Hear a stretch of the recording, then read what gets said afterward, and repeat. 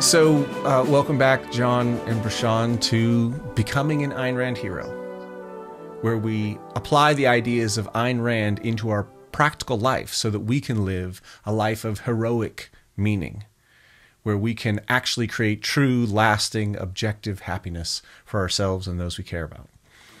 And this is a continuation of our extended conversation last week on meta-ethics. And what we want to do this time, we were thinking as we create this, because we don't really know what we're going to say, right? John and Brishon and I haven't worked all of this out, but we know what we want to talk about. It'll be interesting to find out what they have to say, what I have to say, how it comes together. But what we wanted to talk about is, where does the rubber meet the road on this? What's the cash value in this idea of meta-ethics and the idea that the ego is actually an organism that has its own life, that we have a psychological life which can live or die, that we can build an ethics around our psychology, not just our body, not just our rationality, etc. What does that mean, and how does it all come together? So welcome, John and Brishon, and we'll dive in. You guys ready? Yeah, I'm ready. Thank you. Okay, fantastic. So one of the things we were thinking is we can talk about some of the key ideas that we came to at the end or during our last conversation. There's a lot of places where we could double click and go deep into what we were doing. And one of the ideas is, okay, if you understand that the ego is an organism, and that the stuff that the ego uses to build itself is narrative. It's the stories that we tell. And those stories can be objective. They can be wholesome. They can be rational. Right? Or they can be problematic and violate metaphysics, epistemology, ethics, politics, aesthetics. That you can be wrong on any of those or all of them in your story, in your narrative. And how you build the narrative is the self that you're building, and it lives. So how does this actually apply? What are some real-world, everyday kinds of concerns that we deal with? And how does this framework offer guidance in that? So with that big picture, right, where do you want to take it, John Brishon? As you were speaking, I was thinking of the felt experience of my conscience, like right now. How do I feel? And what's the experience of being an organism?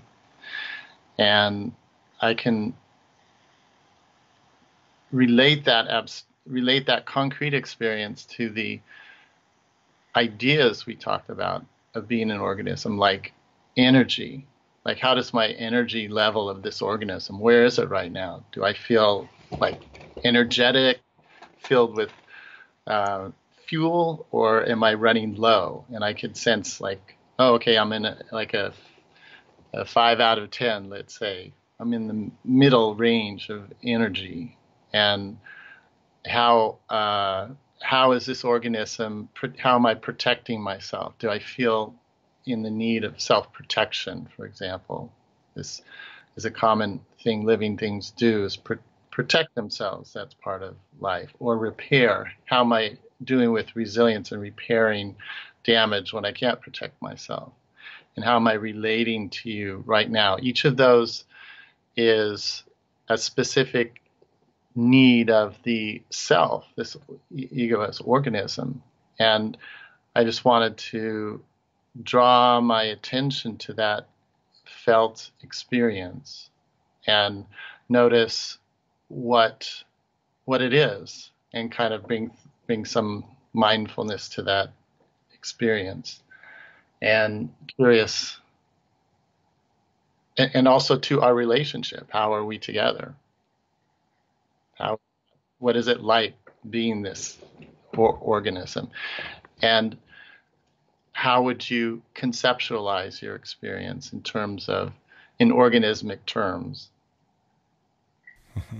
Well, so this brings up an idea that we came to in our last conversation, which is that when you are interacting with the world, when the stories that you're telling, when the way that you understand who you are, who the world is, who the other person is, and how you're interacting together, when those stories are coherent and congruent and mesh well objectively with the actual needs of your organism, the actual needs of life, that when those pieces are going well, when you are maintaining yourself, protecting yourself, when you are transcending yourself and growing, when you are reproducing yourself through being able to see yourself live in others through mutual understanding and by building relationships,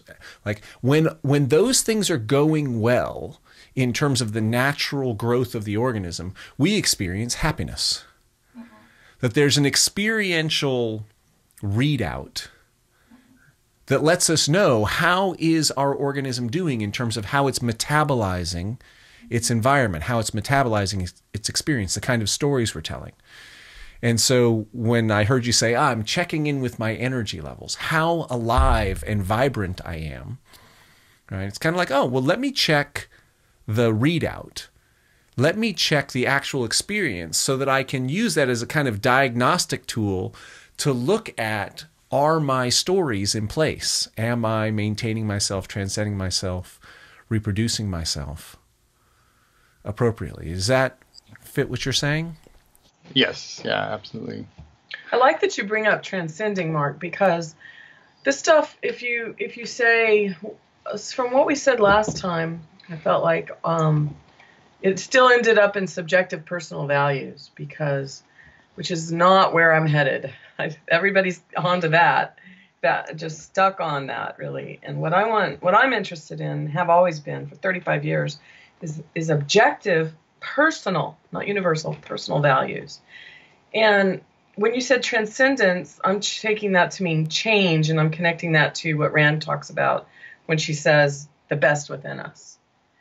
And so it's not enough to simply replicate what we are, maintain what we are, and defend what we are. We also need to validate our standards, virtues, and values, because those are the constraints on our psychological self. So if you look at our psychological self as an organism, it has certain constraints, and those constraints are basically its standards, virtues, and values. And so simply taking whatever standards, virtues, and values we have and acting like that's just the given with no validation process would be as akin in logic or reasoning to simply throwing out any premise or any argument and not validating it.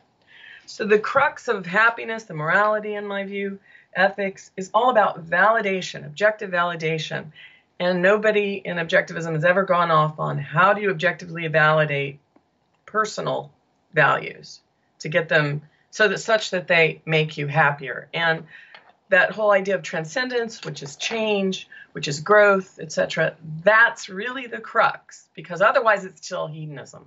If you simply take what you are and you defend, promote, replicate that, you haven't validated it. So you're not into objectivity yet. Mm-hmm.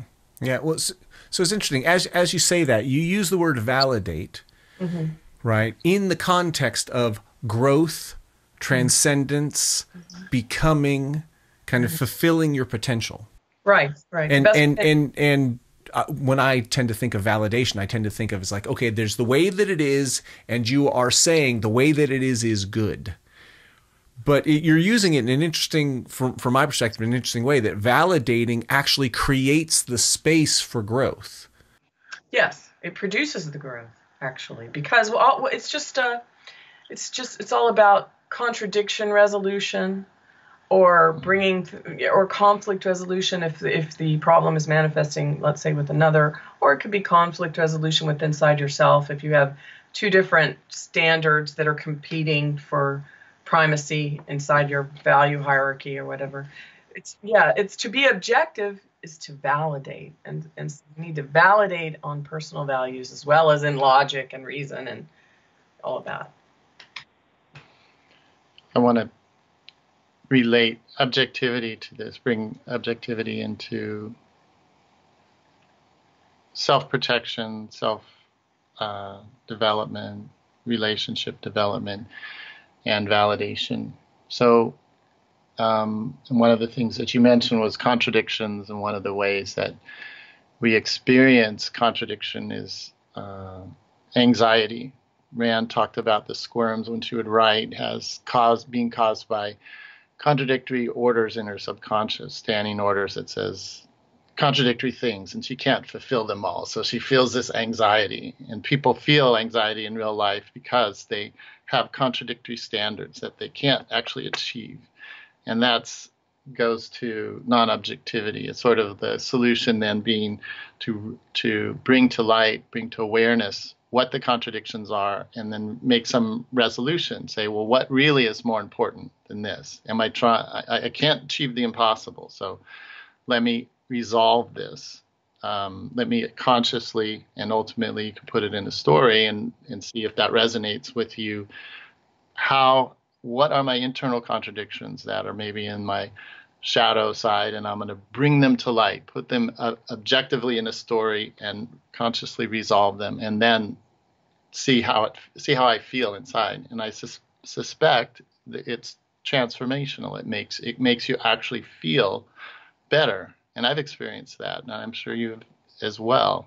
Perhaps but you don't have to put it in a story. You can do it more consciously, but it's the ultimate form if it's hard to resolve it mentally, or I think stories are like the big power tool of self-development, the earth moving, real power. You really, and even when you do part of a story, even when you don't consciously do a full story, I think you may be completing implicit stories by even naming how you're filling in gaps in stories that maybe are incomplete. Coming to terms with your experience. Yeah. That at different levels, you can look at language, and language is, you could say, largely metaphorical. Even when I say that it's largely metaphorical, that's a metaphor. Yeah.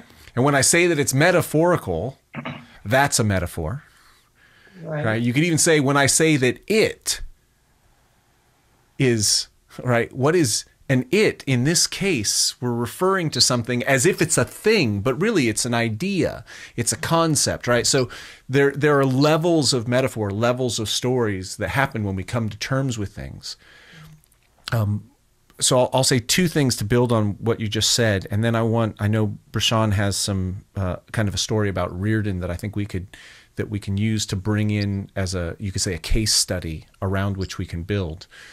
So I sometimes think that when we shift from the idea that our self is a body, right, or our self is a body with a mind, right, to no, our self is actually its own organism that's built on the foundation, the substrate of the body and the mind. But then we've got the self, that if the self had a body, that body is made up of stories. That you could say that stories are the flesh of the self. And so when you're making choices, like you could say that you have a self right now, which is in relative states of disarray. In other words, all of the various stories that make up yourself, all of the values that you have, are not completely worked out. That there are, in fact, a lot of values which work against each other, as you were saying with Ayn Rand, that she's got these multiple standing orders which are in conflict, and that cause her to feel anxiety, squirm, like I want to do this and I want to do this. I need to do this and I need to do this. And they're in conflict. There's a contradiction. And the idea is, in reality, contradictions don't exist. Well, in the values, the contradictions are in the values. Yes, the contradictions are in the values. They also might be in the epistemology. They might be in our understanding of, like, is light a particle or a wave? You could say there's a lot of levels to have contradictions, but in this case, contradictions in values.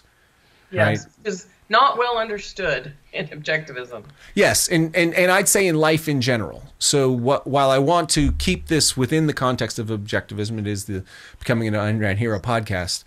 It's more about how do we apply this, especially in this one, how do we apply this in our real life? So we've got these multiple values which seem to be in contradiction with one another, mostly because the stories are unintegrated. We have two stories which are coming and they're clashing with one another. And so in that we experience some anxiety, some squirm. I'm fond of saying in my work that problems are the solution. That problems are the solution. That when you set goals, like, oh, I want to do this and I want to do this, that sometimes you come up with obstacles. That that's what happens when you set goals. That in fact, without goals, there are no obstacles. There are only obstacles when you want to do something, right? And once you create the goal, you create obstacles. And those obstacles tell you where your stories are inconsistent with the reality of the world, with the reality of yourself, the reality of your own development. Like the contradiction focuses your attention and you feel the contradiction and it brings it up in your awareness so you can deal with it. I say in relationships that if you and I are in relationship and I say, so what are your boundaries in relationship? You might go, well, it's kind of like this and don't lie and don't cheat, but it's kind of hard to state. But when someone crosses one of your boundaries, you know exactly where the boundary is. You know exactly what they should do and what they shouldn't do. And like when the conflict comes into existence, your consciousness gets drawn to the contradiction between your values, between the incompatibilities of your values. And in that point, that allows you to transcend yourself, to take the self that you are right now with its relative constraints, and as those constraints work with one another, to work it out rationally through stories, and to find a higher level solution that can integrate both of the lower stories. And that higher level solution is a type of transcendence. It's a type of growth. It's a higher level process that integrates the lower level values. It says, oh, yes, we want this and we want this. We can let go of this. We can let go of this. And when we come to terms with that higher level value, when we put it into a story or a logical formulation, we have created another part of ourself, our flesh. The self that we are has actually grown. We have transcended ourselves into a higher form, something that is more integrated than it was before. Another way of talking about this in connection with stories, we really like Peikoff's formulation in his 8 Great Plays course, where he says that the theme of a story is the primacy of A over B. And John added, in context C to achieve value D. And this whole story and theme, specifically the theme of a story, as a sort of almost like a mathematical formulation of a statement of a value hierarchy, then you can see that a person could implicitly, without realizing it, have multiple of these sort of thematic statements of value hierarchies. I'll concretize with Reardon in a second, that are conflicting with each other. And that is what leads to this anxiety or stress or conflict with others, etc. And so, to concretize, so Reardon, through his personal development through Atlas Shrugged, he starts off with this sort of simplistic approach to contracts, where if you've made a contract with someone, your word is your bond, and it's almost like an intrinsicism. And through the story, he's able to get more contextual and realize that even if you've made a contract with someone who's out to get you, like Lillian was trying to destroy himself, you don't honor that, right? You're more contextual once you realize, when you have incoming information, he didn't realize when he married her that if he had, he would never have married her, but he didn't realize she's trying to destroy himself. And so he gets more contextual about things. So to put it in this mathematical formula, you might say Reardon started off with the primacy of honoring contracts over not honoring contracts. That's his story that he's telling. Okay, value hierarchy in a sort of an abstract statement. And by the end of Atlas, he's switched it or changed it or modified it to the primacy of upholding your contracts when you're dealing with people who want to support yourself. So on the one hand, he's got this story this primacy of A over B to achieve C in context D. Yeah. Right. He's got this story, which is I honor my contracts. Right. Right. And because of that, the power that he has in that story, the baby in that story, is that it allows him to build tremendous relationships and also make agreements with himself about what he's going to accomplish. So he accomplishes a lot. Right. But then there's another story, which is that he falls in love with Dagny, and Dagny makes him happy. And Dagny wants his growth. Dagny is in support of his self and soul. Happy. And these two stories come together and clash.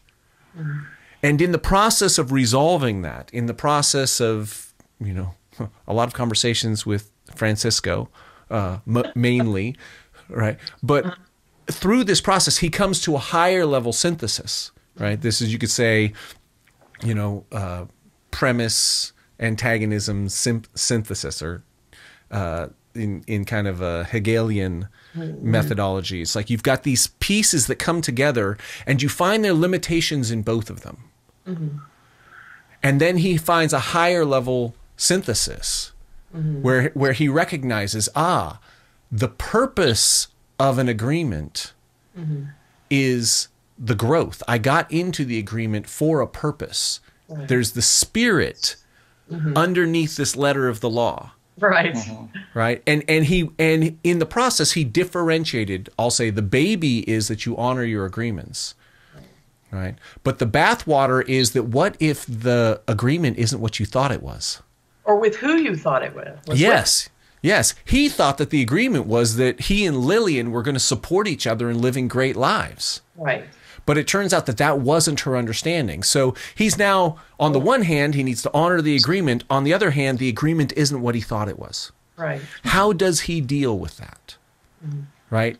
And again, bring this back. This led him to a tremendous inner conflict, a squirm, tremendous anxiety about who he was.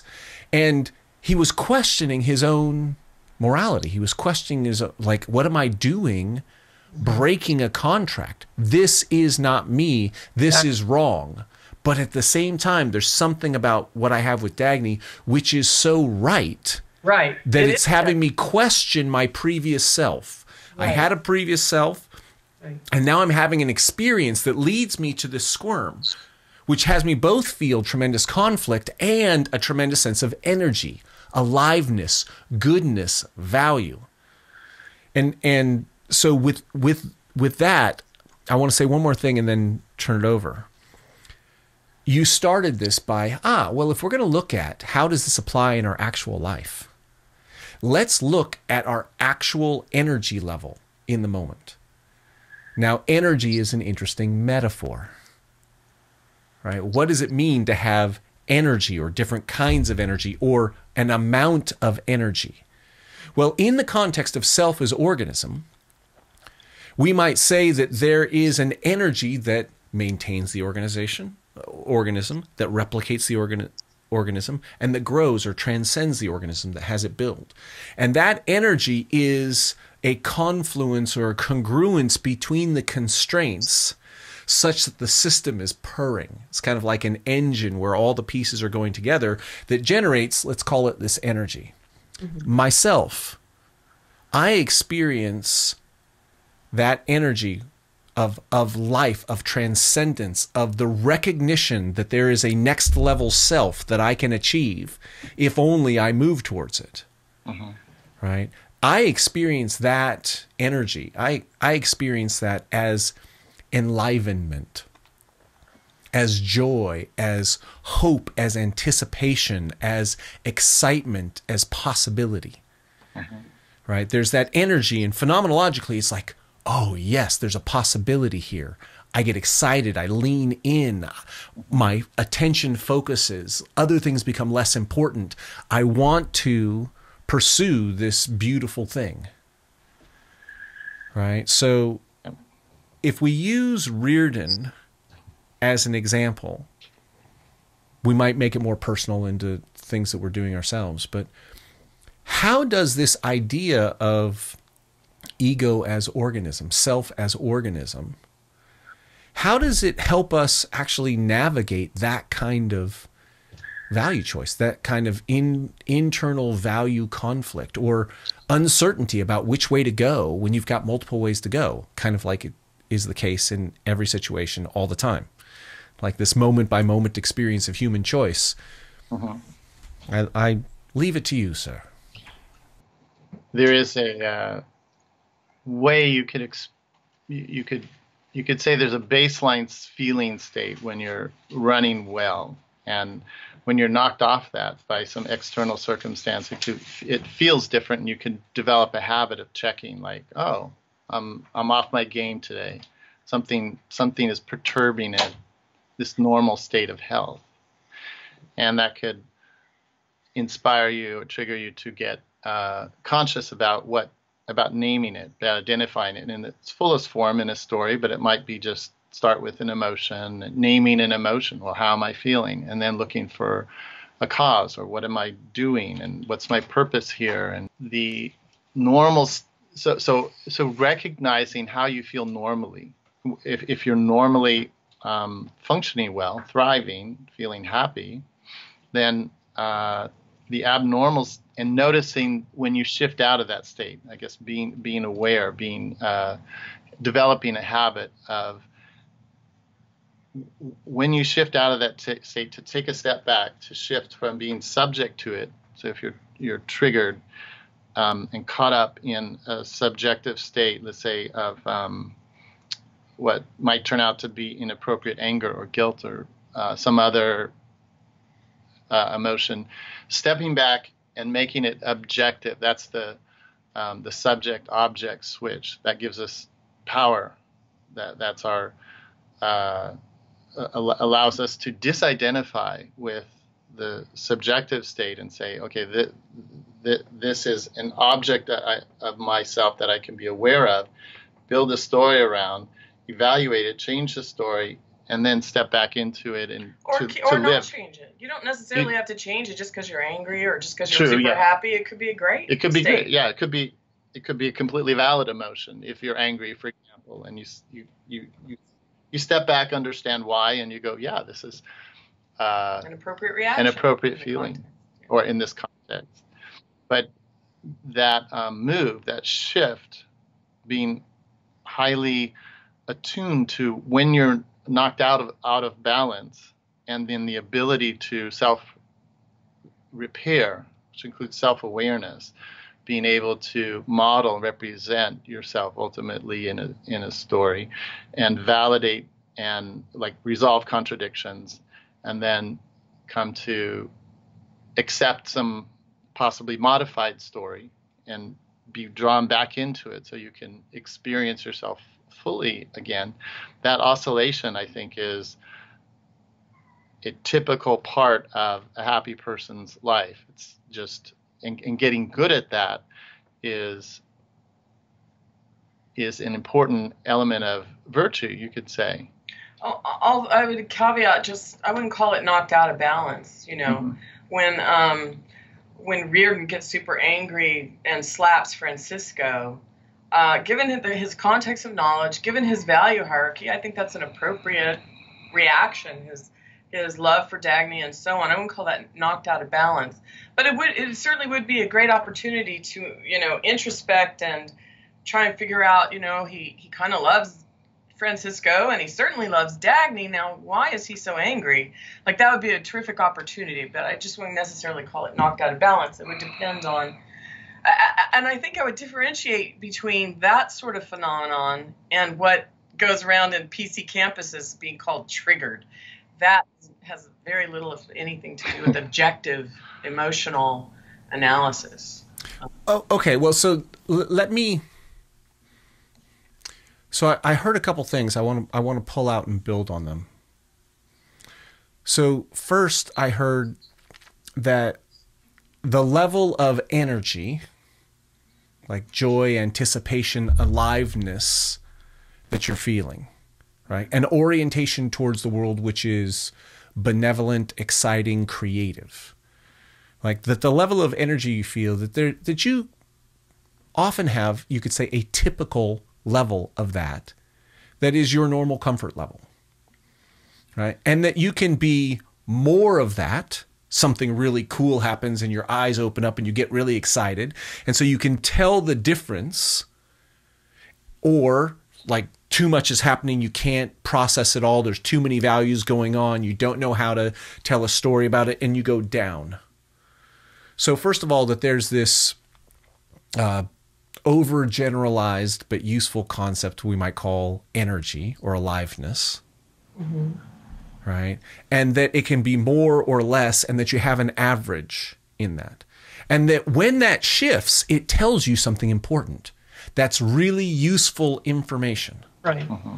Right? Now, if you go to anger, again, we can use Reardon dealing with Francisco and Dagny. Like him recognizing that Francisco is the man. Mm. Right? He's the guy. And in that moment, he's got these various stories going on. Right? He loves Dagny. He loves Francisco. He protects his woman. He's competitive against the man who would take his woman or who touched his, like the owner. Like all of these stories are going on. And in that moment, he feels anger enough to slap Francisco. Now, I think it's also really interesting to look at this same scene from Francisco's perspective, using the same kind of analysis, but for sticking with Reardon, right? That in that moment, the various ideas and concerns and values, the various value stories that he's telling, the primacy of A over B in context D for purpose C, like for goal C, like all of these various stories come together, and then he has an experience in that moment. Now, if we simplify it down into levels of energy or not energy, it's like he's in a contracted place where he doesn't feel like he has a lot of choices. Mm-hmm. He's not the most creative Reardon he's ever been in that moment. Like he actually does something where he slaps someone he loves. But keep in mind that he's got conflicting models of Francisco. One is he's a really great person that he loves, and the other is he's this bum who's wrecking his business. Yes. So that clashing identification of the nature of Francisco is a big, heavy part of this. Yes. Right before this scene, he is told Francisco, hey, if you ever want a job, come work with me and I'll remind you what it's like to be a good guy.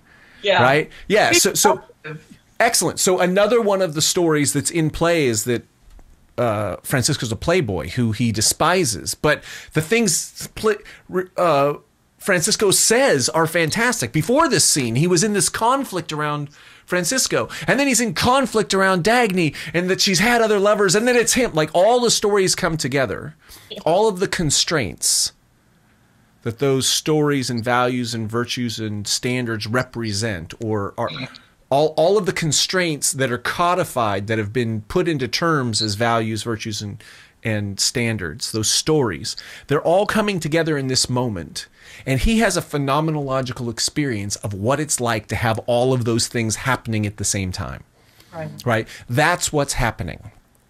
And in that, he makes a choice. Now, I will say that the phrase that I use to bring this all together is that emotions are messengers and motivators.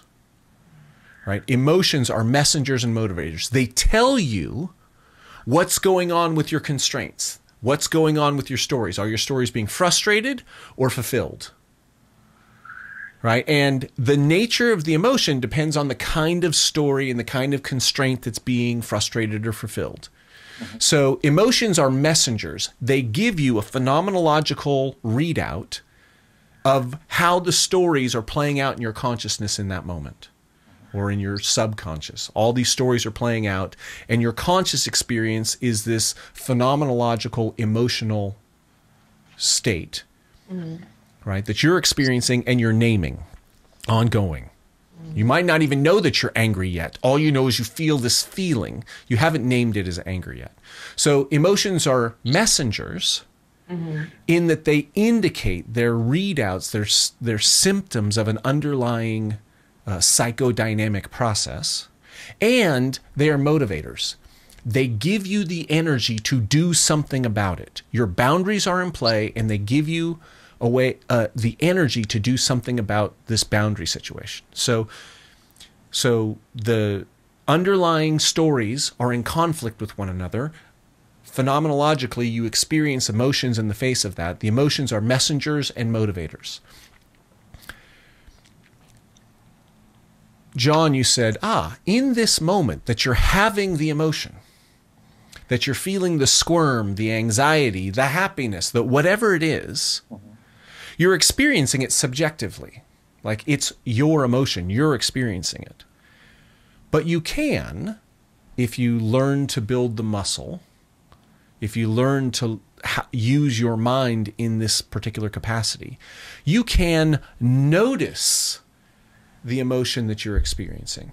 You can observe the emotion as an emotion that you are experiencing, rather than having it be, I'm feeling this. It's like, oh, I'm feeling this. Like you're still feeling it, but the more you can go, I'm really angry.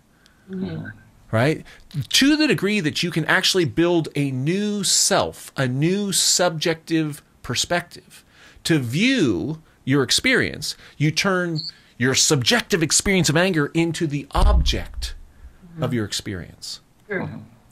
And you can tell essentially how well you've done it by how much of the emotion is part of your subjective. It's like, yeah, I'm really pissed off, versus, wow, I'm really pissed off. I'm curious about that. And this is why curiosity of your own experience is one of the most powerful transformative things you can have, because the more curious you get about what you're experiencing, the more you can build, you could say, a solid subject to view your experience as object. Mm-hmm. And really look at, okay, what is the message of this emotion? And how do I want to use the energy to work with it?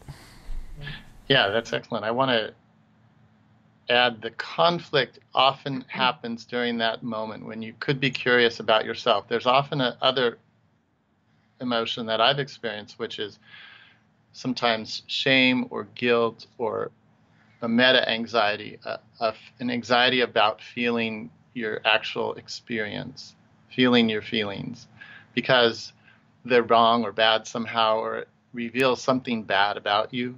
And so there can be a resistance to looking and inner conflict even to make that shift. That sometimes keeps us subject to this, and we get more self-righteous about it and just dig in our heels when we want ideally to shift back and look and say, and have the curiosity, what's the cause of this? And there's something that helped me, a metaphor that helped me make that shift, is to imagine I'm in a dark room with a flashlight looking at something, and it may be something nasty, a mess, something dangerous or bad, and I could either identify with this scary part of me. Let's say it's a snake on the floor, and I'm shining my flashlight on it. If I identify the snake as this negative part of me, I can be that, and there's resistance to that, and I can also identify with being the flashlight, and that shift helped me be okay with looking at the snake or anything I think might be a dangerous part of me to see. I'm identifying with this ability to step back and objectively observe what's in me without judgment initially, but with the awareness that based on the primacy of existence, whatever it is, it's there. It's not going to help not to see it, and you don't have to. You could be friends with every part of you because it's actually part of you, and it's necessary, even if it's some wrong part, that you're not going to get rid of it by avoiding it. Even if it's an undeveloped, bitter, resentful part. Yes, whatever. That is that is in our best self ugly. Yeah. Right? Even if that's the case, since it's there, since it actually exists, you might as well treat it as if it exists, that it's part of the reality that you're dealing with. When I think about Ayn Rand, again, there's metaphysics, epistemology, ethics, politics, aesthetics. It all comes down to metaphysics. Like, what is? Existence exists. Be towards existence. That's the basis. That's the ground from which you work. I like to say that start from where you are, not from where you want to be, or where you should be, or where you could be, or where you would be if only something had been different. Right? I'm in my emotional experience, and I'm like experiencing this hatred, for example, or bitterness, or resentment, and self-righteousness. Right? And I see it. My flashlight in my consciousness, I experience it and I go, oh, that's ugly. I don't want that to be true. Therefore, I'm going to pretend that it's not true. No. That's not good. That is the fundamental mistake. That's the thing that I got from Ayn Rand. Like, when I really look at the main thing, like, it's like, no. Embrace reality. Reality is where all of the action and all of the traction is. Reality is your friend. Reality is the basis from which you move. So just to summarize what John was saying, we actually came up with a slogan for this cool. a couple of decades ago. And the slogan is, be the flashlight, not what the flashlight is shining on. So you're linking your better self to this process of examining something negative about yourself, or that it's not the best part of the best within you about yourself that you're trying to get rid of, ideally.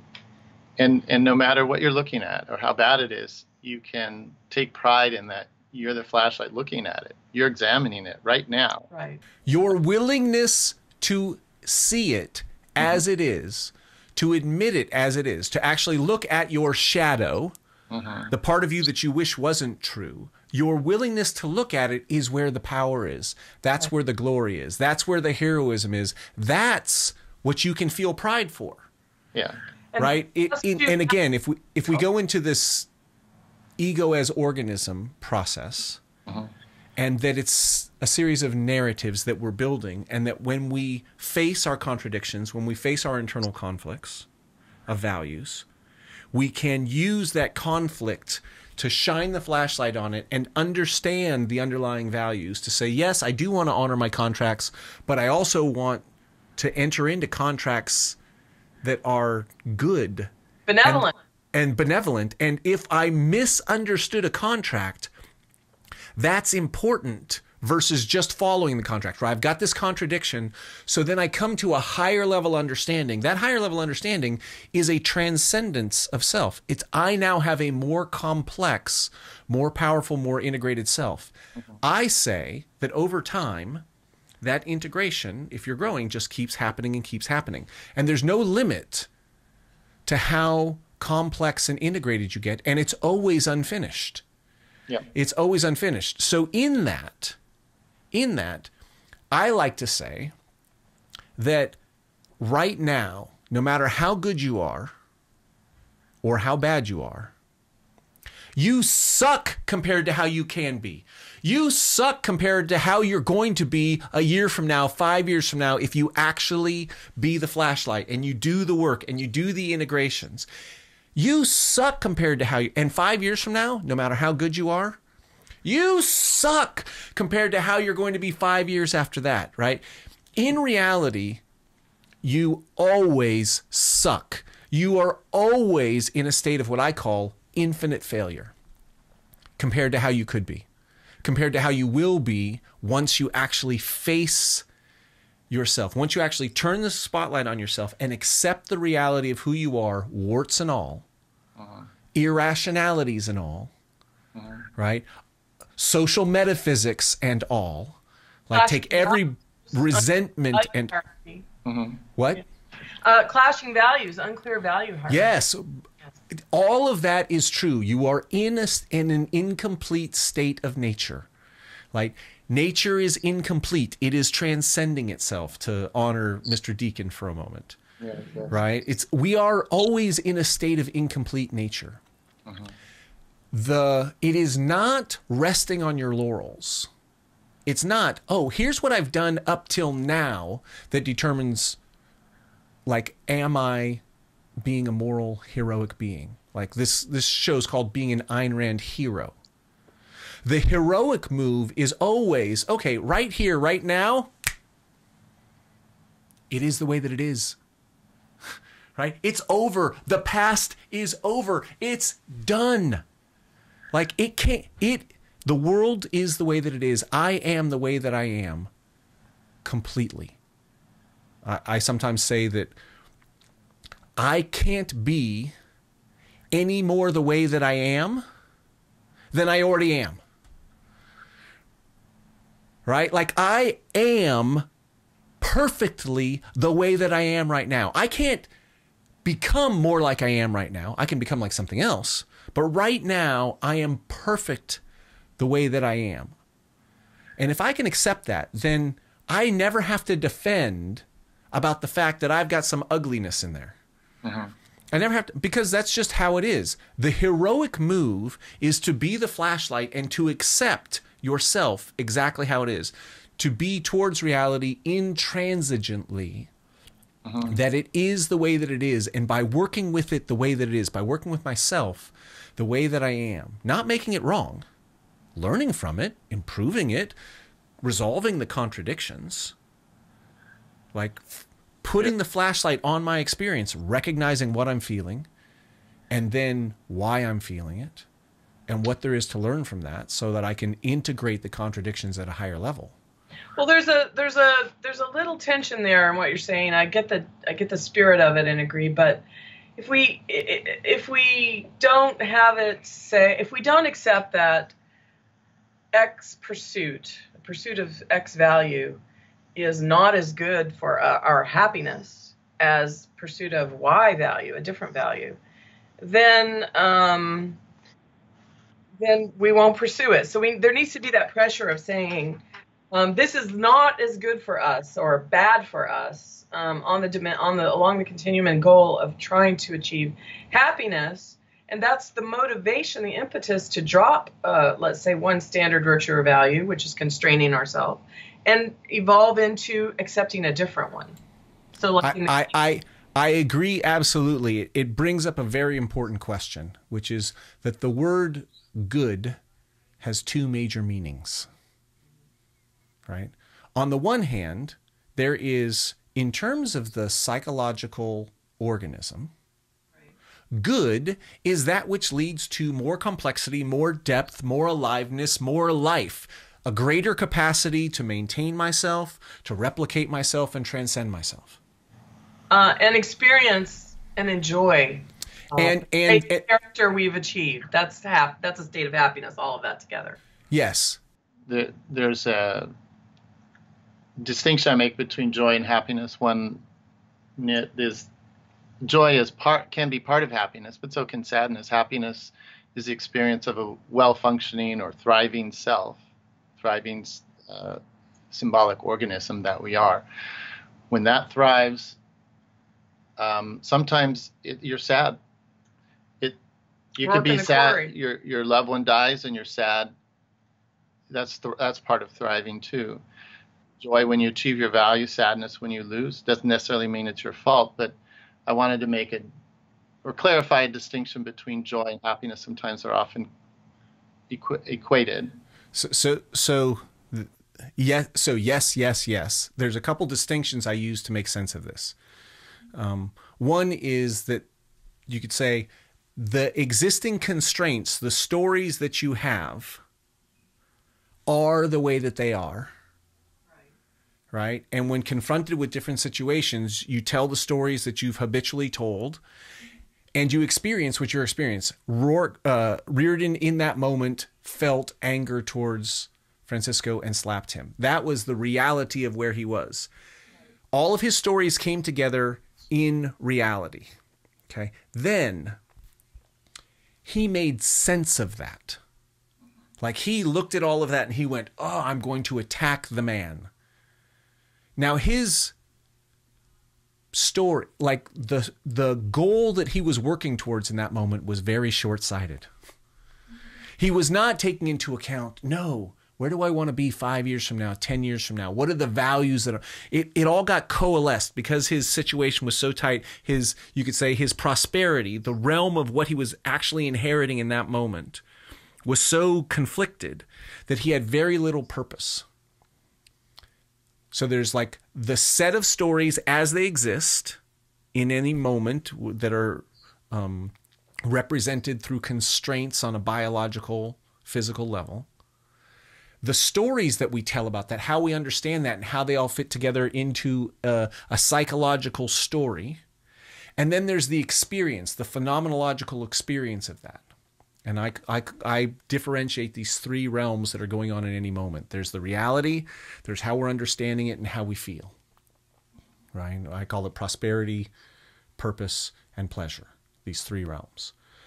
So yes, when our stories are aligned and we're headed towards some place that we experience as beautiful and transcendent and growing and better, towards the actual health of the organism, then we feel happy, even if what's happening is completely disappointing or sad or even tragic. Right? There, like I think about the death of my mom, and her dying and being able to be by her bedside. Like there was a moment, like her lungs were filling with fluid and she couldn't breathe. She was fighting for breath, just fighting for breath. And I'm holding her hand and looking in her eyes, and I recognize in that moment, I cannot breathe for her. And that moment was one of the most painful in my life, but also one of the most beautiful and deep and profound, because in the face of all of that, I was just with her, loving her, and she was looking at me and I was looking at her, and the connection we were having took all of that into account. And in that moment, I felt alive. Right? That's the phenomenological experience of integrating those stories. Right?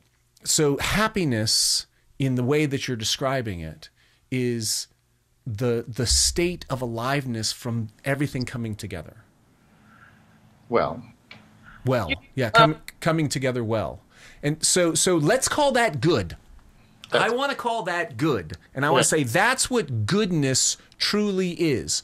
Goodness is anything that moves in that direction is good. And the ultimate good is as far out that direction as you can go. So that's good. Bad is that which moves you away from that. And the absolute worst is the absolute dissolution of that. So there's better and worse, good and bad. Now, that's one use of the word good. Okay, so that's one use of the word good. Now there's another use of the word good, which is not about the process of moving towards more and more states of maintenance, transcendence, and replication, like the psychological self growing. Right? That there is not the actual lived experience, the choice in the moment to be the flashlight and to grow. But there is good in terms of, you could say, a religious or dogmatic morality. And it can be any kind of morality which is dogmatic. I have met objectivists who, instead of being on the path of morality and rationality as the virtue of discovering ever deeper levels of what's possible, have no, we've got a rule, and you're either following the rule or you're not following the rule. And if you follow the rule, you're good. And if you don't follow the rule, you're bad. And that's a different kind of good and bad. It might be associated with this transcendence good, this actual psychological health good. But it could be something else. It's I'm actually judging what has happened and saying, does it match the standard or not? And what that means in terms of myself, like, let's again make this personal, or to bring it back to Reardon.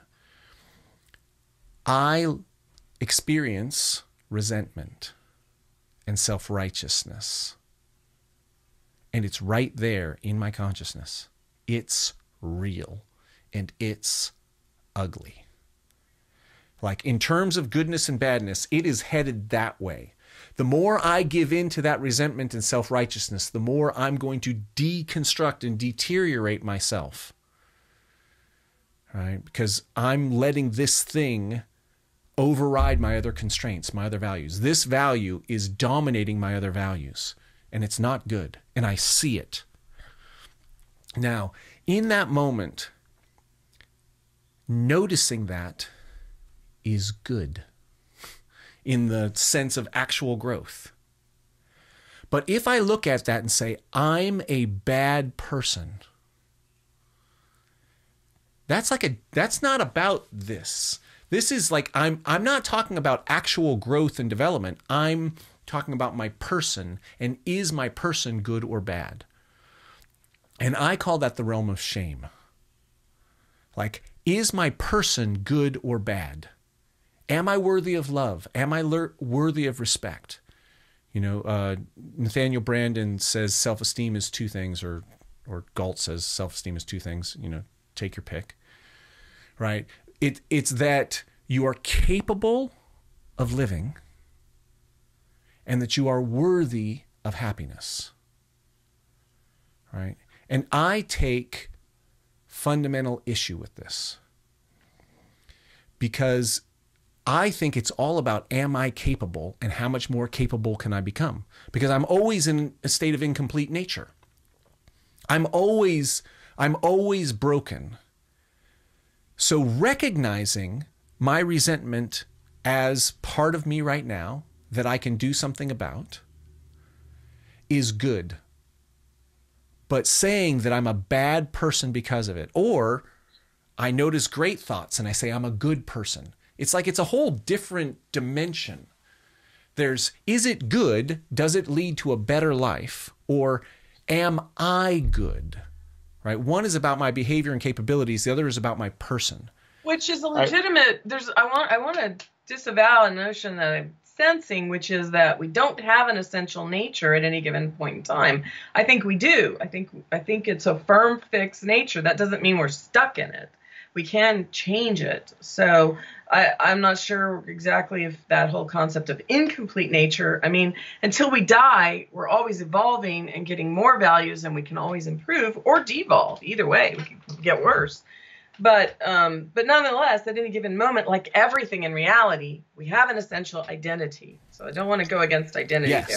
And the other thing I wanted to say is that resentment could be a legitimate affect, moral affect. It could, and also you also talked about experiencing righteousness, and I think that could be a legitimate moral affect in a context to some person sometime. I'm not arguing about how you are experiencing yours, but I just don't want to blanketly say resentment and righteousness are always negative or anti-happiness. Okay, go ahead, John. Okay, thank you.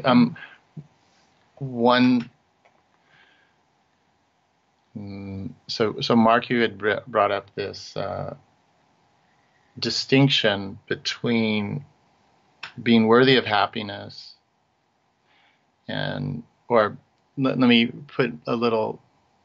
put my distinction on it.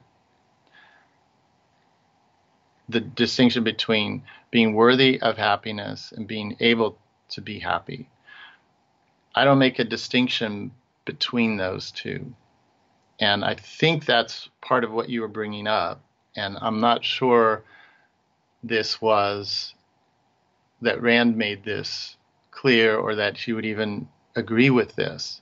But I had a problem early on from my understanding of Rand, thinking that there was something extra I needed to do besides being capable of being happy in order to be worthy of it.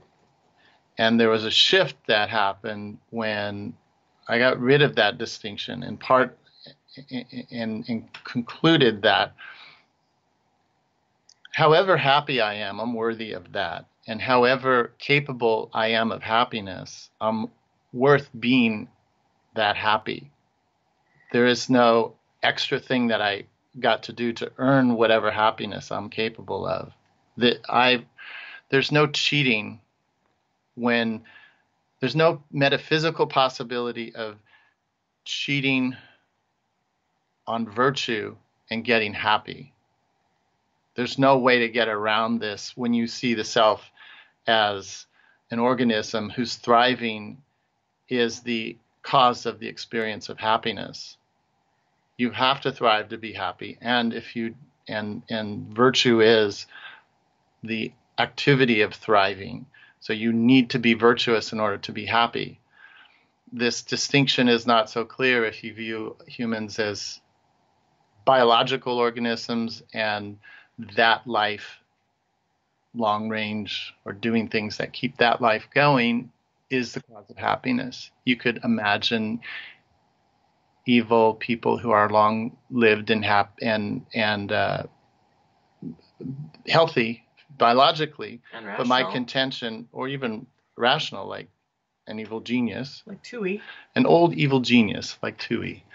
I think such people are possible, but they're not happy. That's where I would draw the line. I would say it's impossible for that kind of person to be happy. So I will accept exactly what you're saying, and I like how you say, look, I am worth whatever happiness I have. I'm worthy of that. Now, how could you be unworthy of it? Right? In the way you're saying, it's like, no, 2 + 2 is 4. If you have a certain level of thriving, you're going to experience a certain kind of happiness. If your stories are in sync to a degree, you're going to feel that kind of happiness because they're concomitant. They're two different dimensions of the same thing. And to me, what that says is the idea of worthiness becomes a non-useful issue. Occam's razor, you can just drop whether or not you're worthy. Because the truth is, you are as happy as you're happy based on your integration, based on your thriving. Mm-hmm. And your commitment to it. We disagree with this aspect of Rand and think that it's legitimate, and she even has quotes where she says so. We should make happiness our ultimate end. We firmly believe that the first step into ethics is making happiness your ultimate end. So you do that, and then there's a number of other things to do after that, but that's the first step. Yeah. Well, if what John is saying is accurate, which I agree with, which is that happiness is the phenomenological experience of thriving. In this, like how we're defining the terms, it's that it is the concomitant of how your stories are coming together, how your constraints are playing out. Value hierarchy. Your value hierarchies. Value hierarchy. It includes values. Absolutely. The value hierarchies as represented in stories as they're playing out in consciousness. Yes. But if your ultimate end were to, let's say, gain power, gain control over others, no matter how it affected the way you feel, how it affected your own happiness. You end up with Wynand and Tui. Perfect examples. Tui, yeah. I never expected to be happy. It was never my goal to be happy. Exactly. Wynand. So it's important, even if people do it implicitly. I don't mean to say that it has to be conscious, but you do, in some terms, have to set the course, ethically speaking, of achieving happiness as your ultimate end. And it can be an implicit process, but that's where you have to be headed in order for this all to build up. Yes. To choose happiness as your ultimate end is good in the sense of capacity, in the sense of psychological growth, in the sense of the ego as organism becoming its fulfillment of itself, tapping into the potentials of happiness. To choose that is good. It's the beginning of good. It's the first step on good. Yeah, I'm going to agree with that. But Brishon said that it's a first step towards building up a concept of the moral good. Yeah. An objective, egoistic moral value needs to be built up. Prior to building that, you need to choose your purpose of, and in this case, like Rand did, we're choosing happiness. But there is no need to validate that choice. And it doesn't make it subjective. In other words, it doesn't make it subjective in a bad way. You could say, oh, it's a subjective choice because you're choosing it. But it doesn't make that choice, there's no objective alternative when you're choosing an ultimate end. It sets the standard for everything else to where you can get into that trichotomy. Objectivity comes in as with the standard of how you're going to get there. Once you choose happiness as your ultimate end, now you could ask yourself, by what standard should I be guided? Well, so I'd like to agree with everything you said and add a complication, which is exponential and recursive, right? Which is you can only choose to pursue happiness at the level at which you currently understand happiness. And so as you develop, you recursively improve your idea of happiness, right? And again, I will say that path, if you're on that path, that's the good. That's the heroic choice. That is, and at every point on the journey, you always suck compared to how you could be. You're always in a state of failure compared to how you will be as you continue on. Your current understanding of happiness is impoverished compared to how it's going to be. Wait, you could look at it the other way, glass half full. You could say, without your current level of understanding, you couldn't possibly get to that next level, so it's really good where you're at. You're not sucking. You're terrific. Oh, wait a minute. Right. And this is how I solve the problem of worth. Exactly what Brishon just said. It's like, okay, wait a minute. It is the case that you're ultimately failing all the time. You're always in a state of infinite failure, period, end of story, no getting away from that. But that also means that you're in a state of infinite becoming, and that everything that you have achieved to this point is exactly what you need in order to get going. You are perfect. Exactly as you are, as screwed up as that is compared to how good you could be, you are perfectly yourself. Therefore, you are worthy by definition. You are worthy by definition. If you're going to consider worth at all, you're worthy. Now, the reason I say this is that in my experience, in my coaching practice, in my study of value systems across time, religious value systems, philosophical value systems, this idea of worth is the central spiritual challenge of human beings, is that we try to be worthy. And therefore, when we look into our own consciousness and we see ugly resentment and resignation and self-righteousness, not the good kind of righteousness, not the like, this is right, I will stand for it. Like right now, I would say I'm being righteous in my tone, but I'm not being self-righteous in my tone about the difference there. Like this self-righteousness, I have that. And when I see it, I can recognize it as ugly, but not need to hide from it or to pretend like it's not there. I can own my shadow because I recognize that worth isn't a real game. It's a mistake. You know, this is a great point you're bringing up, and especially in religious systems, the self is not an end in itself in all the religious systems. You need to justify your existence by virtue of your sacrifices to the system or to the priest or to the god or whomever. And in that sense, yeah, I think we should just get rid of the idea of worth. And that has been the bane of humanity. That is true.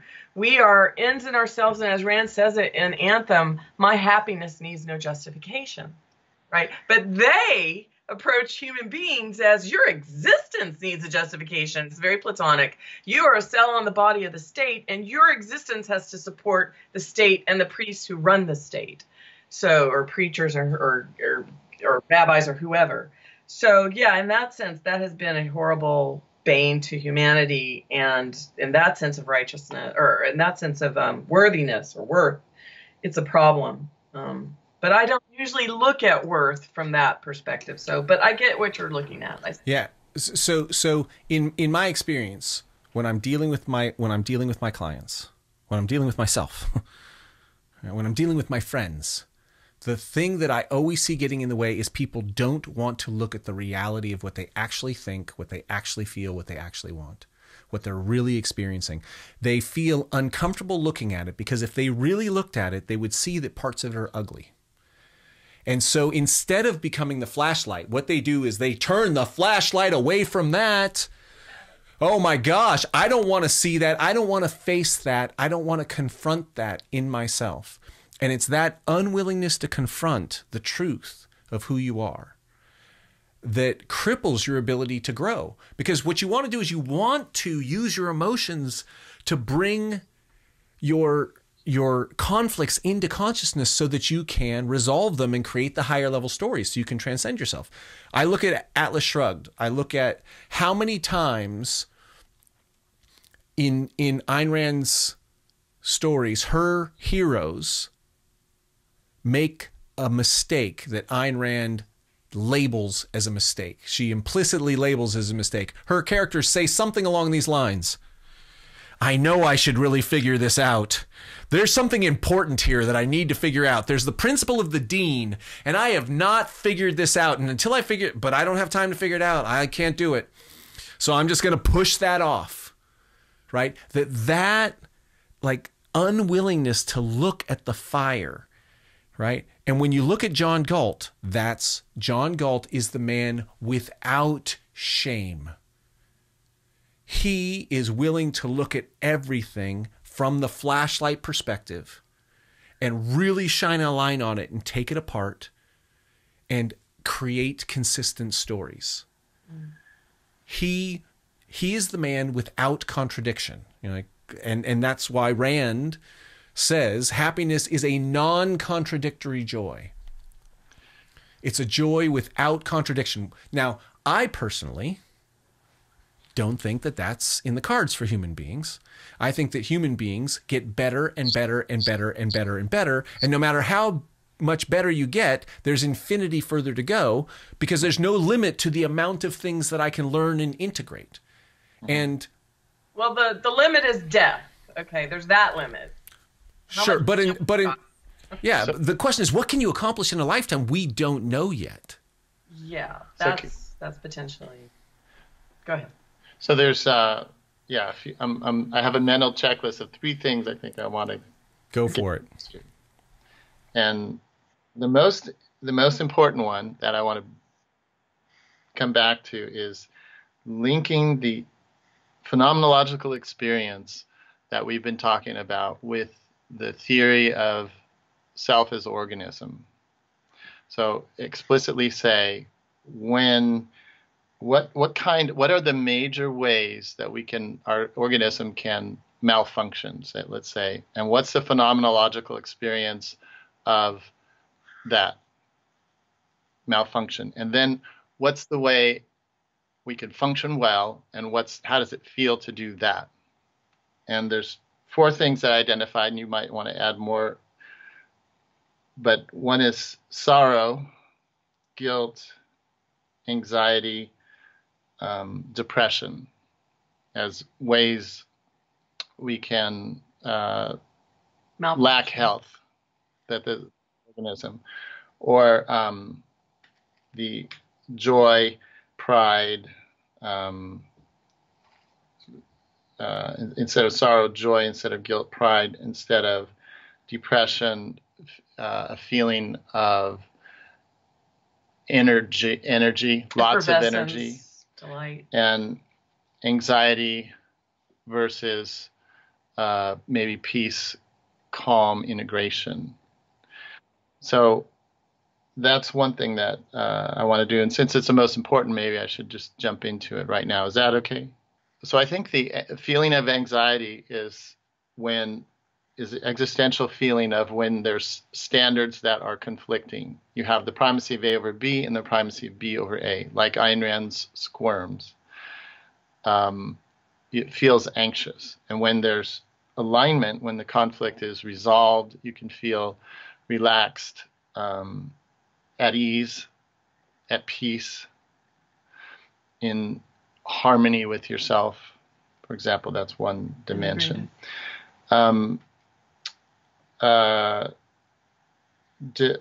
Depression, for example. My suspicion is that the feeling of depression is a feeling of it's an experience of low energy, where energy is the standards that you have installed in yourself, combined with your expectation or belief that your virtue, what's under your control, the actions that you can take to satisfy your standards, are going to be efficacious and actually pay off, be worth the effort. And, so if you don't think that they're going to be worth the effort, right, you become hopeless, and that leads to depression. Yeah. Yes. So your depression is a complex, perhaps total state of the organism where it could be where you don't have this conviction that effort is going to pay off and provide enough value that make the effort worthwhile.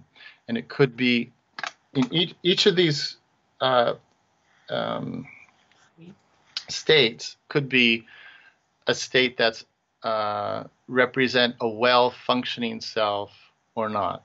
So even depression, if you were in a prison, in a concentration camp, and your values were being threatened and everything you had being taken away, and your freedom and your family and your money and your career and everything was just ripped from you, it could be very well functioning to feel depressed because you can't get your values now. You have certain standards that you're not able to satisfy.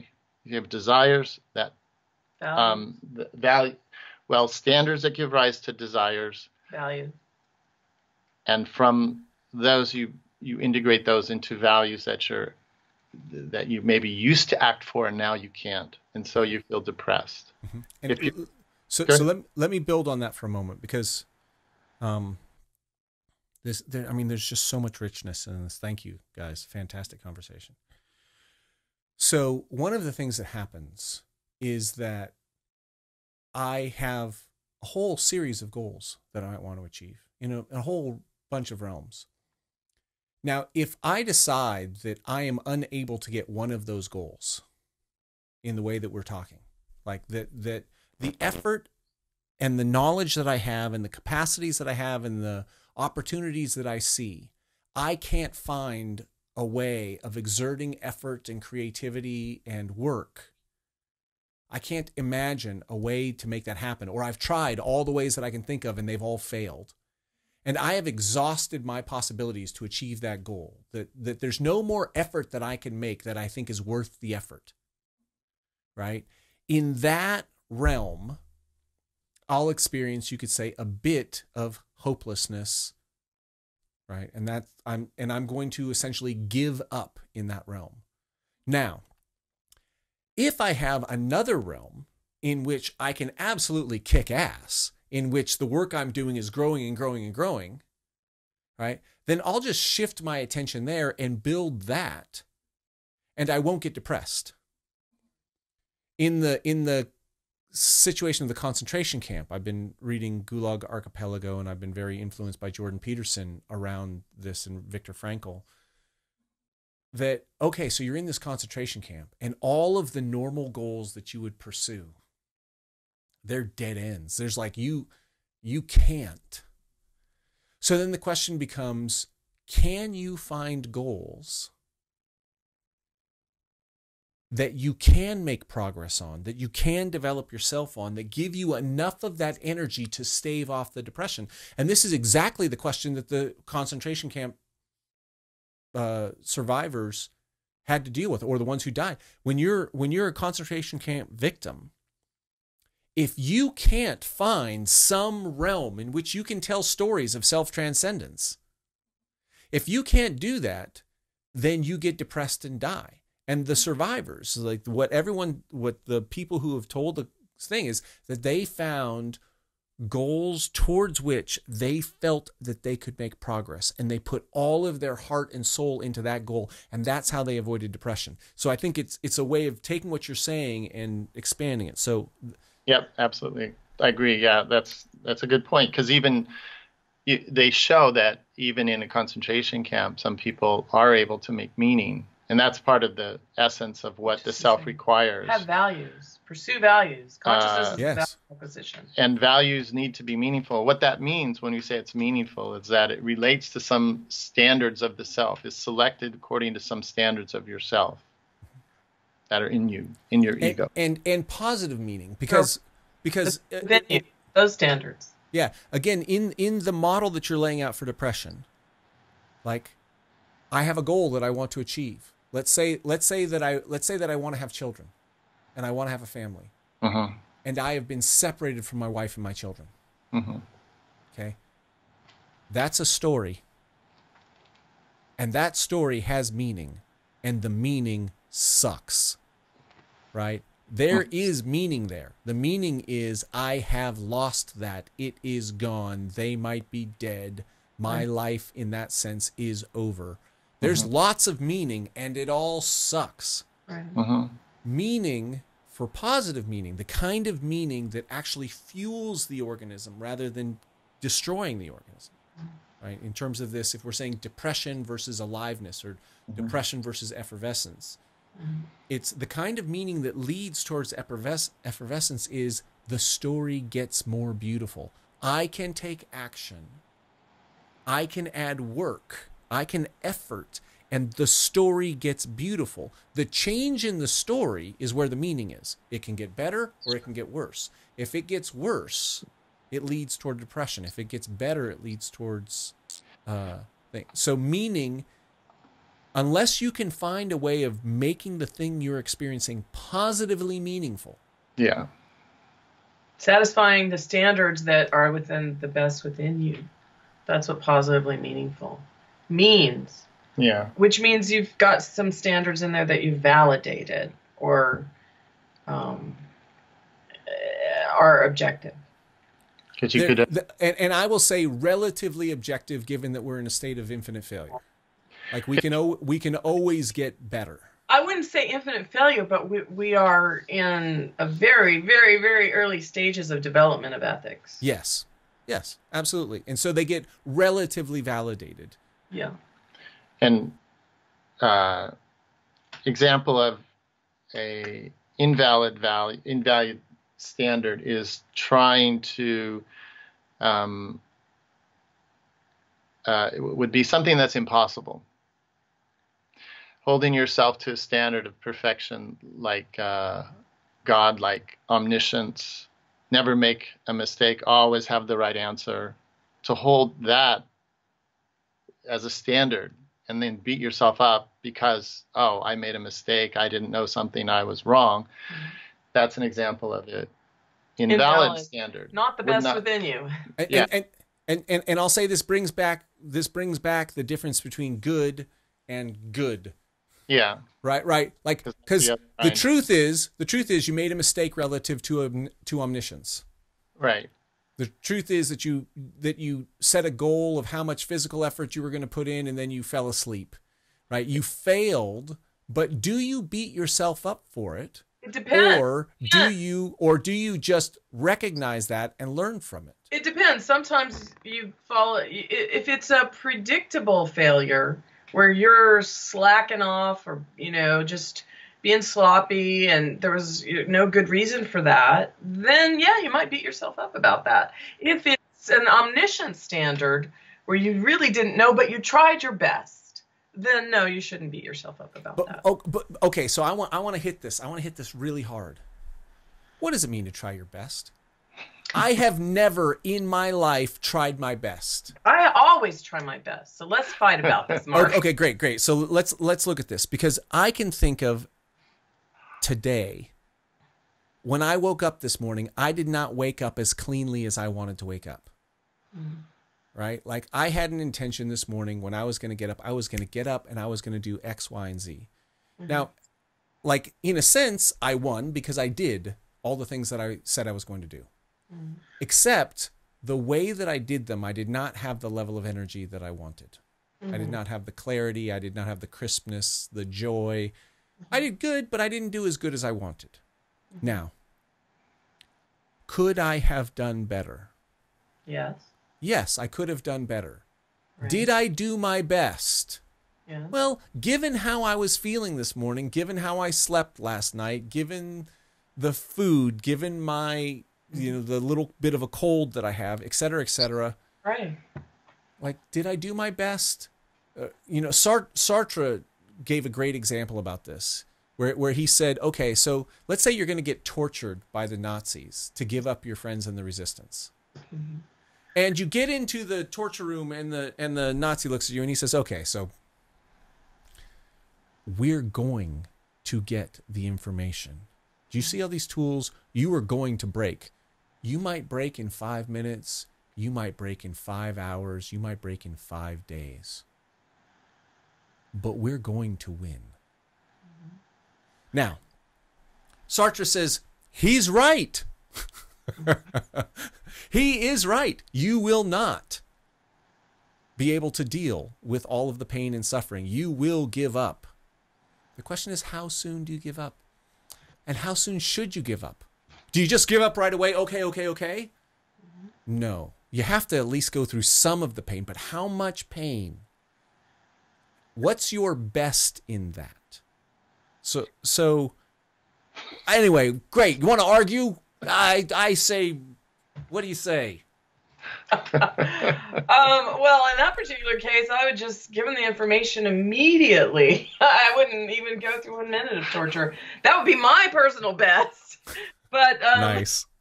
Me too. But in a more normal context, no, I think those factors you brought up, Mark, are definitely contributing to context C or D, whichever it was. Yes. The primacy of value A over value B in context C to achieve overall value D. So yeah, that you have a cold, that you didn't sleep well, those all have to be factored into what was possible.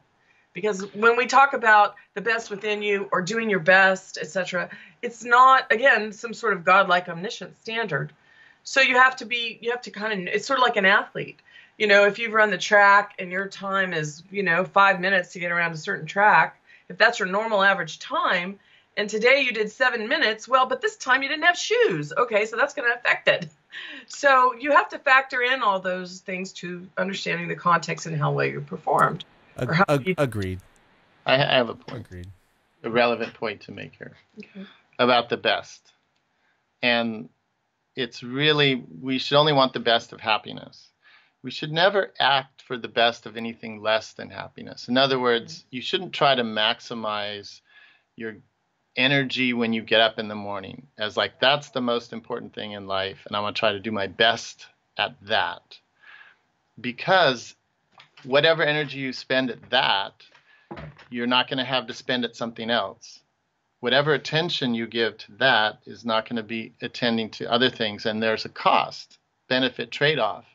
The ultimate sum of all those cost-benefit trade-offs in our life is our state of thriving, flourishing, our experience of happiness. So if you want to maximize something, maximize your happiness. There's no other lesser value that you can safely maximize if you get my drift, right? Yeah. Well, so to say a thing about that. So my work in the game of thriving, I say that thriving consists of 3 things.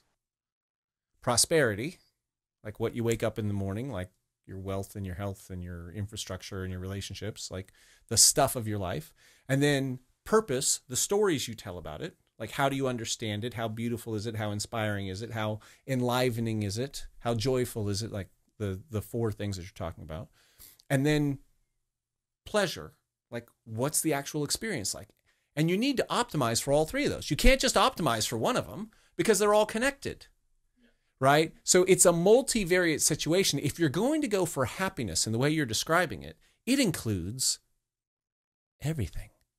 It includes every variable possible.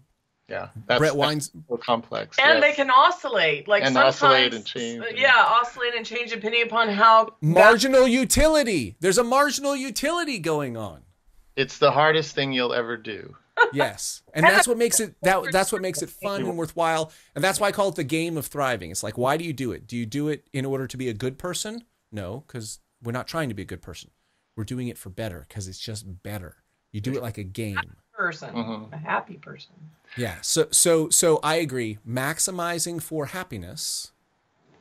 That's what you want to maximize for. And the way that you understand happiness right now sucks compared to how much you're going to understand happiness in 5 years.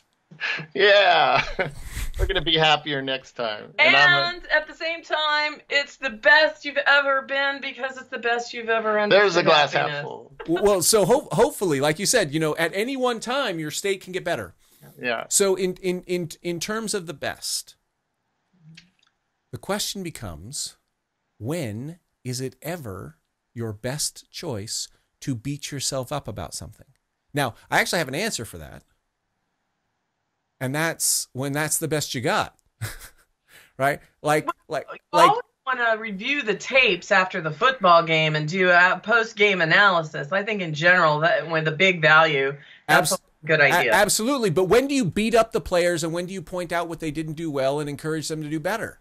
Well, like when do you beat up on them? When is that the best choice? Beating up on yourself would be where you, in a context where you knew what you did was wrong or not helpful or not moving you towards happiness, and you knew it at the time. So it's not like what Rand calls a breach. I knew at the time that I could be happier than I was this morning. I knew it. I was watching myself do it, and I was going, no, dude, you're really not bringing the best attitude to this. Motivation is not the same thing as saying, like, I was really gruff to a person recently.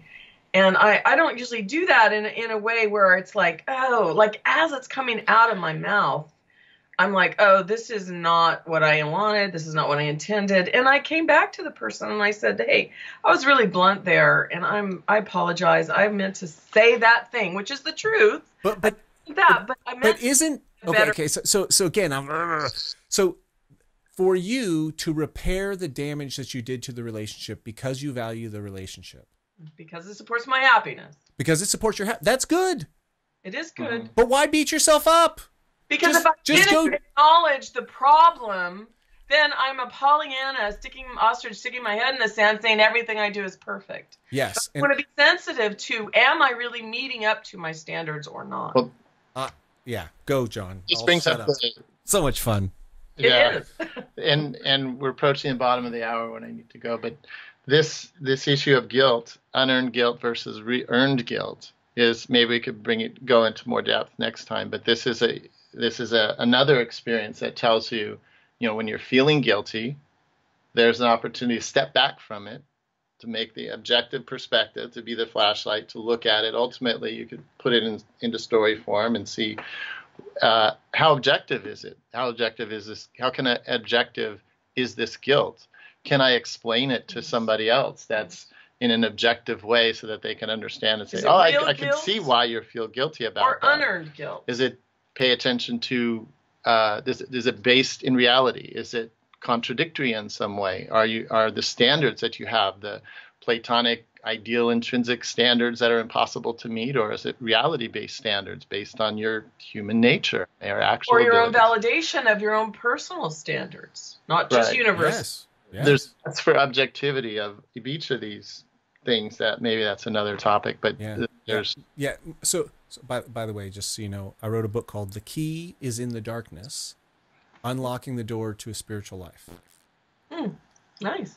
And it's all about what is the difference between, like, being the flashlight, looking at what it is that you want to learn, refining the judgments and the discernment that you want to use about what is better, what is worse, and continually refining yourself to do better and better and better, and to be willing to look at everything that you're doing that's less than optimal so that you can do better at it, versus saying, and therefore I'm a bad person and I need to hide it because I don't want to be a bad person. I don't want to be a bad person. I don't want to be a bad person. So I call that guilt and shame. Guilt is, what can I learn from it? Shame is, what's wrong with me? You could similar questions, but completely different worlds. Anyway, so I wrote a book about that. So I would love to talk about it more. I don't want to get too far distracted in it. And what is and I just want to close with, what's the outcome? What happens after you take each approach? Do you try more? Are you more motivated, or do you want to give up? So one might be this, sort of an excuse to give up and not try, and that, kind of gives you the clue. To avoid reality, don't do that. Yeah. Or, I think we should also bring in the whole issue of sense of life and malevolence versus benevolence, because not necessarily today, but that's sort of like a leitmotif or a hallmark that runs through people in terms of how hard do they try, how much validation do they do, and so on. And a benevolent person will tend to do a whole lot more of that because they've had the experience early childhood. It pays off. It paid off for them in early childhood. So as they go through adulthood, they do more. And a lot of people, in my experience, are very benevolent when it simply comes to their work on their own and reality. They're highly benevolent. You think of all these scientists here in Silicon Valley or whatever, but a ton of people are very malevolent socially because they had traumatic childhoods, and then their experience was that they were not efficacious at getting the values and standards that they needed met by exercising their virtues. And so they had a lot of frustration or trauma as children, and they grew up being malevolent, and it's sort of a self-fulfilling prophecy, a feedback loop that ends in bad relationships as they go into the future. Absolutely. As a suggestion, I'm really enjoying this conversation. Me too, Mark. So this conversation has really been about, what do I do when I have values conflicts within myself? How do I take these values conflicts and use the conflict, use the emotions as an opportunity to find the message, to use the motivation to actually do this flashlight work and find the higher level synthesis that allows me to reconcile these conflicting values, to tell a higher, deeper, more meaningful story. Validate to get to happiness. Objectivity for happiness. And this is a story too. They're the form in which we resolve these conflicts. Yes. And everything that we've said has been towards that. It would be interesting perhaps in our next conversation to see, how does this play out between two people or between groups, right? When two different people have different stories, how can we use this exact same logic in order to build a relationship in the same way that we build ourselves? Just obviously this is like my Thriving Partnerships work is all about this. I love this conversation. So yes, Brishon, yes, let's get into benevolence, malevolence with others as well. It's like our underlying sort of leitmotif of a story that we're telling about the world. Rand says that sense of life is, what do you think of others? What do you think of yourself? What do you think of reality qua reality? And those answers to those questions set up pretty much everything else we're going to do. So I liked some of her work on that a lot. Amen. But yeah, I guess we have to draw a line and draw this to an end. And it's been terrific, Mark, as always. Yes. Thank you. So, John Yokela, Brishon Martin, thank you. May this be the beginning of many conversations. I appreciate your time. I appreciate the intelligence and the caring that you bring to us. Me too. Thank you, Mark. Really. Okay. Rock on. Happy holidays. Happy holidays. Bye.